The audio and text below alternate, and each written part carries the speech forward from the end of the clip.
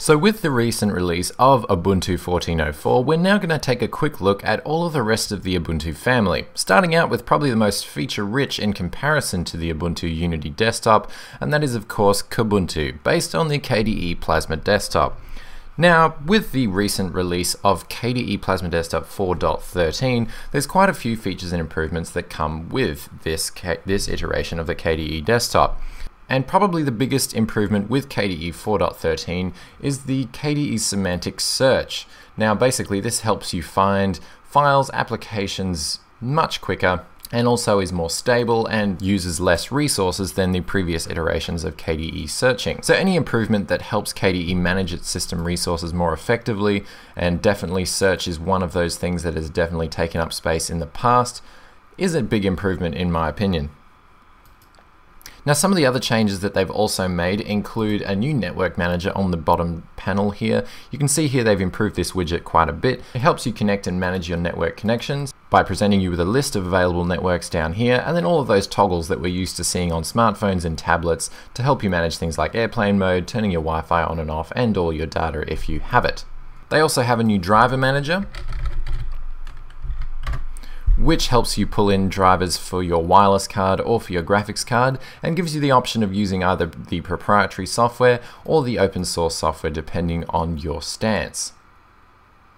It's much more effective and it looks a bit more at home in KDE than the previous releases where they used the Jockey Qt app.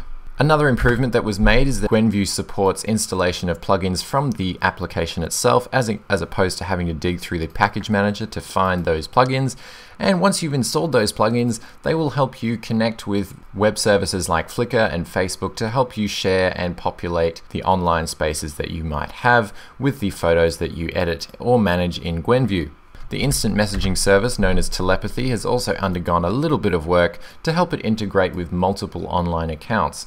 So now if you have multiple accounts and say you have duplicates of different people in those different accounts, they will now show up under the one name. So if you know a person John Smith and you chat to him both on Facebook and on Google+, then they will both show up here under the one entry and give you the option of choosing which account to contact him on.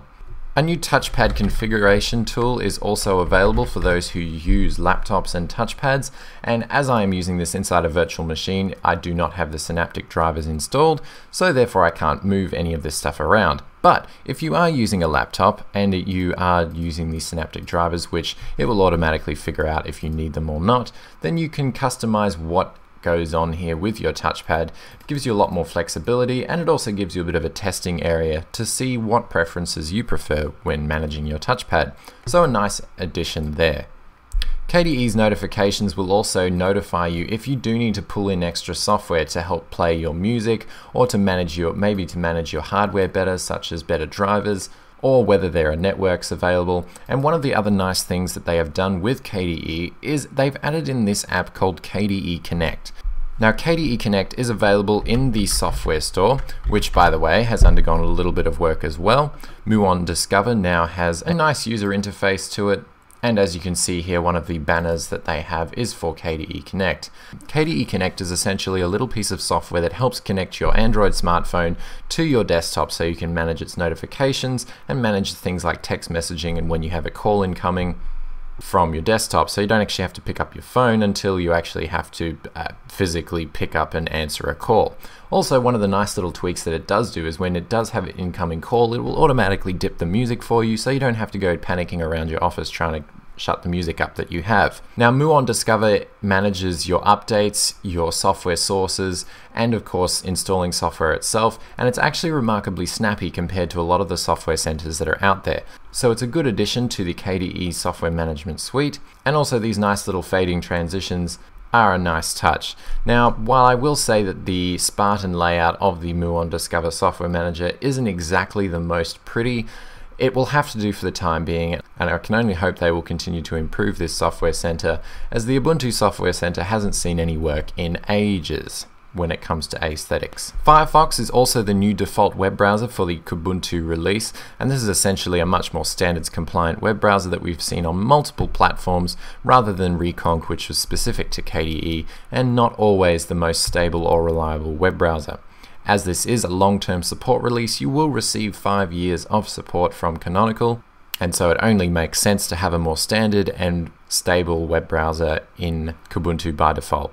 As far as system resources go, Kubuntu isn't exactly going to be your go-to distribution if you have a system that is light on when it comes to RAM or CPU power. As you can see, I'm using about 0.65 gig of the 2 gig that I've assigned this virtual machine, and I'm churning through between 10 and 15% of a dual-core CPU.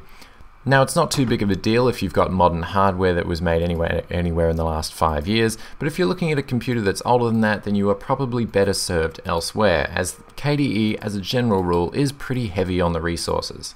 Now, as you can see, unfortunately, I have come across a few app crashes and bugs in Kubuntu, which is a bit of a surprise compared to the stability of the last release cycle.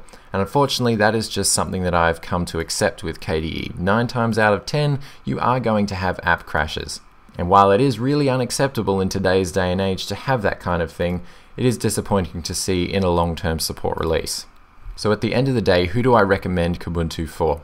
Well, if you're used to a traditional desktop user paradigm, you have modern hardware, and you'd like to be able to customize your workflow and your software to the way that you work, I definitely recommend Kubuntu, as it will give you a lot more flexibility than the Unity desktop from Canonical itself, and it will also give you plenty of features and toys to play around with that the lighter distributions such as Xubuntu or Lubuntu offer. It has a relatively complete software selection out of the box, and any software deficiencies can quickly be made up from the Muon Discover Software Center. And while it is a little heavier on performance and a little heavier on boot time, and also a little more unstable when it comes to app crashes, with 5 years support of updates, this distribution will stabilize out, and I can guarantee a stable experience within a few months. Of course, let me know what you think about Kubuntu's latest release in the comments section below. If you like this video, definitely give it a thumbs up, and if you like this stuff on a regular basis, then definitely subscribe.